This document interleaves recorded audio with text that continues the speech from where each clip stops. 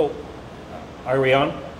Oh, just give me a couple of seconds to consult my notes to see what the play that I wrote and am performing is about in less than 2 minutes. Blah, blah, blah, blah, blah, blah, blah, blah, blah.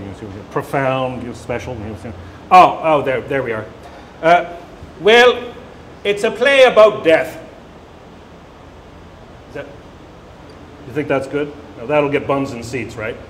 I guess, at this point, if we were selling a television show, we'd get a focus group in and they'd say, you should really tone down the death thing, ixnay on the F day, and then some little twit in the corner would say,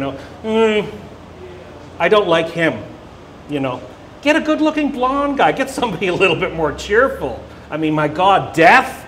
Jesus. But it is a play about death. It's a black Irish comedy, which should appeal to all the Irish Catholics in New York, especially the ones who are fallen.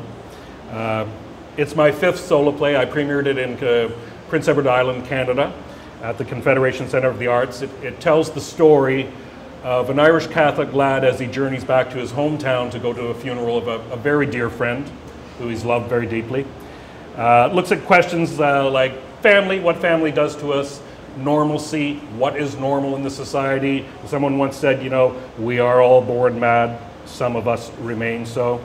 And it looks at language and the important part that language and images play in our lives and the formation of our personalities. I'd love to do an excerpt, but union rules preclude that. So rules and regulations, we've got to obey them.